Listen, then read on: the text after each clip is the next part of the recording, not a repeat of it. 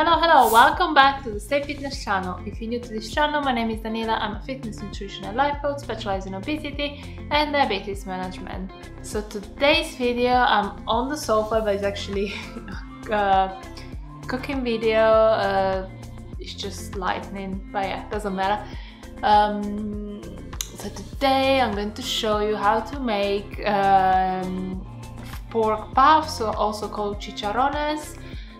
So I've been basically, when I see a recipe, I really want to try it. I try to buy these pork puffs and stuff like that, but I just find them so salty.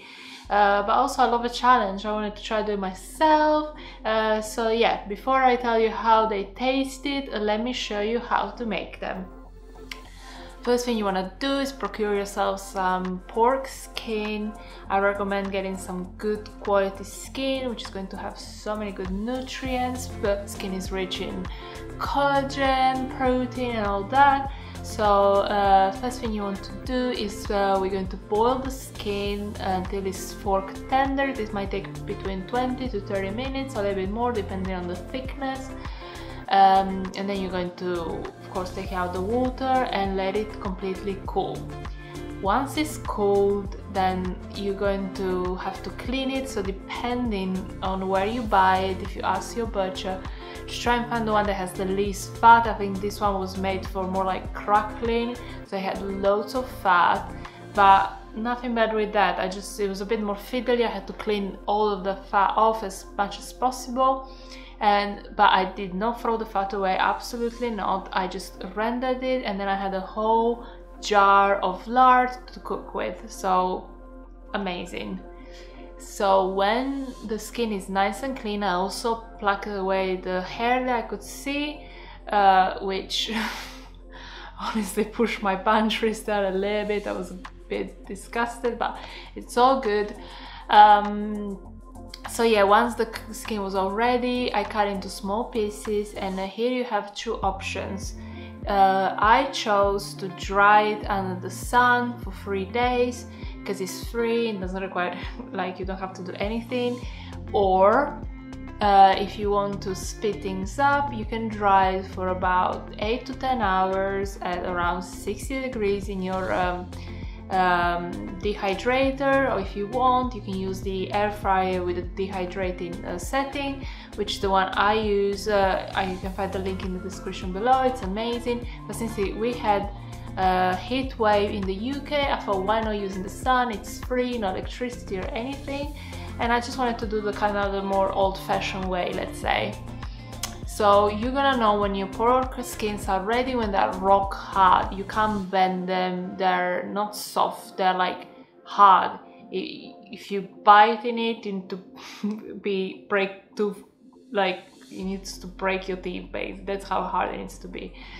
So once that's basically almost all the job done, all you need to do now is just deep fry it in some fat. I actually use some beef drippings. These I buy them in Waitrose. They're only £1, and if you read the label, it's Aberdeen Angus beef drippings, so really good quality. I would recommend not to use any vegetable oil, they're disgusting. And it's so, like, I had so much fun deep frying the pork skin because they're like popcorn. You put them into oil and they just like kind of explode, which is so fun. And then you can prepare some seasoning, which can be totally of your choice. It's a good thing about making them your own. You can do more spicy, garlicky, like anything. I just added garlic powder, onion powder, some Aleppo pepper, which I really love, and some salt. That's it. So yeah, and then you toast them really well so the seasoning goes everywhere, and then just enjoy them. So yeah, you've seen how to make them. It's not difficult. It can be a bit fiddly, but if you have a good butcher, you can just ask them to prepare it for you, to prepare it really well so it's nice and clean, and then it'll be way easier. The drying part, again, you can do it 2 ways. Both are like hands off, nothing to do there, just yeah. But I have them here,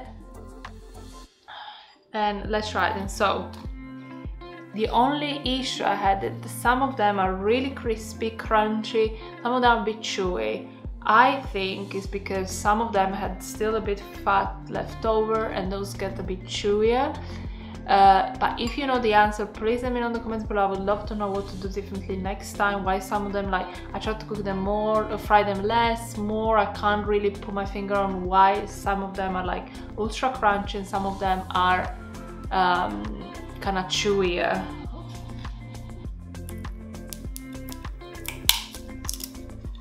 Here I have one. And then I got crunchy one.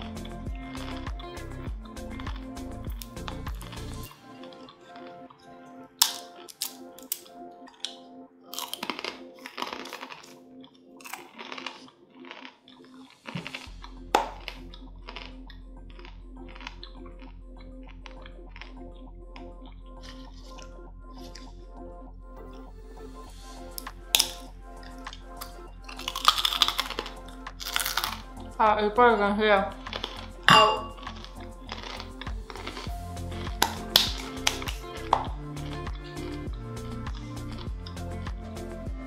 so crunchy. But the good thing is that now I have loads of this pork puffs that I didn't season, so they're completely in season, so I can use them for recipes and I can then decide how much salt, how much seasoning I want to add. Because when you buy them, they're already so salty, so it makes it hard to regulate then the rest of the recipe if you add in cheese or something that is again a little bit salty. So overall, I think I spent like £6 UK for the 1 kilo of skin, and it was outdoor bred, really good quality skin. So yeah, overall I think I'll do it again, 100%. It's homemade. No, I saw some of pork skin get like gluten put in it, wheat and stuff like that, so these are like 100% homemade. So yeah, overall amazing. I really recommend you to try it. If you have any questions, let me know. If you have any tips, again, let me know in the comments below.